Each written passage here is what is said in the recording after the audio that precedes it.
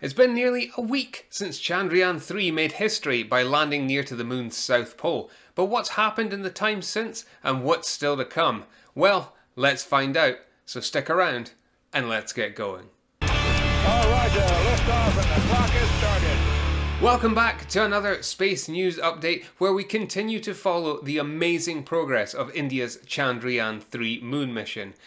We're watching history unfold before our eyes, and it's crazy to think it's been nearly a week since Chandrayaan 3 touched down just 20 degrees from the lunar south pole, the southernmost landing site of any spacecraft to reach the moon. In my last video, I mentioned that just a few hours after landing, ISRO was wasting no time in setting about getting to work, as Pragyan, the little rover that could, rolled out from its cocoon, nestled inside the Vikram lander. An initial series of system checks were carried out, and then the two science instruments on board the rover were turned on. Those instruments are the LIBS and APXS. The LIBS is a laser spectroscope which is used to carry out elemental analysis of the lunar surface, in the hopes of better understanding the moon's chemical and mineralogical composition. The APXS is doing something similar, but instead of firing a laser at the regolith, it uses alpha particle X-rays instead. And while those instruments set to work, the rover itself encountered its first major obstacle in the form of a 4-meter diameter crater.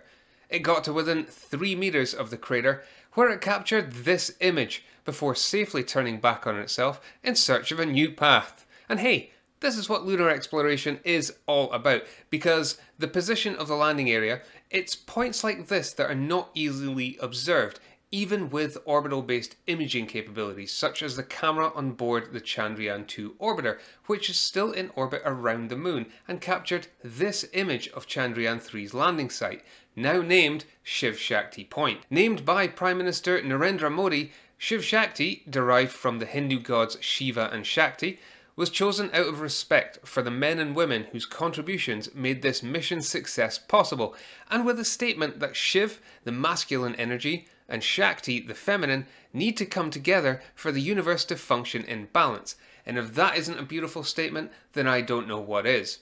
But that wasn't the only thing being named on this mission.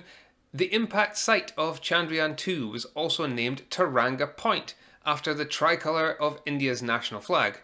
Subsequently, August the 23rd has also been designated as India's National Space Day and will be celebrated on this day each and every year to come in celebration of Chandrayaan 3's success. Still, it would be all too easy to get caught up in the excitement, but the team at ISRO keep hard at work, with Vikram also deploying its batch of science experiments. The first one to give us results was the Chandrayaan Probe, developed by a team at India's Space Physics Laboratory, and which probes the lunar surface to a depth of 10 centimeters, allowing temperature variance to be monitored from this depth up to and above the surface. The graph here shows the first measurements taken by Chandrayaan, and we can see a 60-degree variation with temperatures ranging from -10 degrees Celsius at 8 centimeters deep to 50-odd degrees Celsius at about 1 centimeter above the regolith. It's really great to see that the variant here, because the regolith is an excellent thermal insulator. Remember, the whole point of this mission is to look for signs of water ice below the surface, or at least to figure out how likely it is that water ice is trapped below the surface.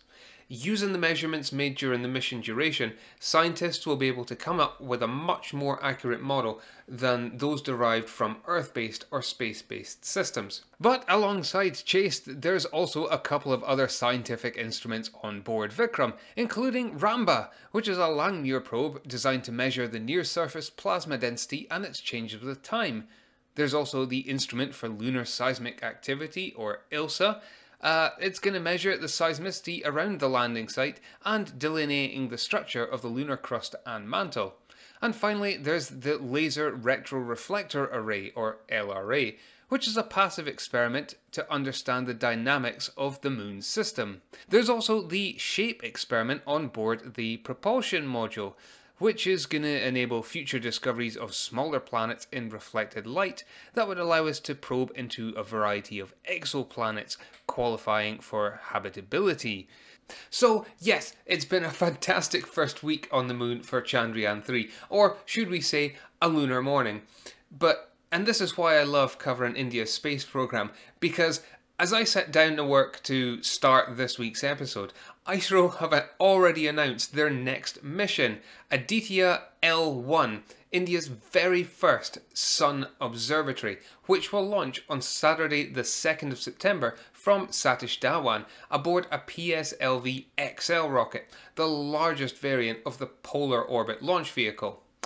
It's then going to make its way to Lagrange Point 1, a point in space where the gravitational forces of the Earth and Sun are roughly equal enough to keep an object in the same place, and it'll take around 4 months to get there.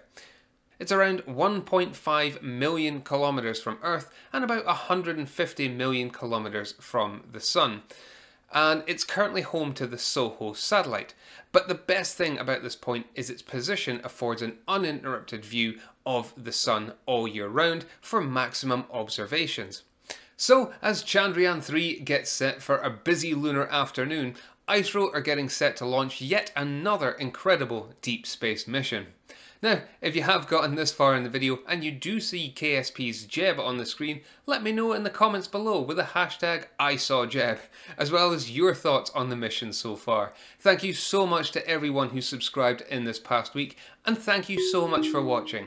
I've been Tom June, and I'll see you next time.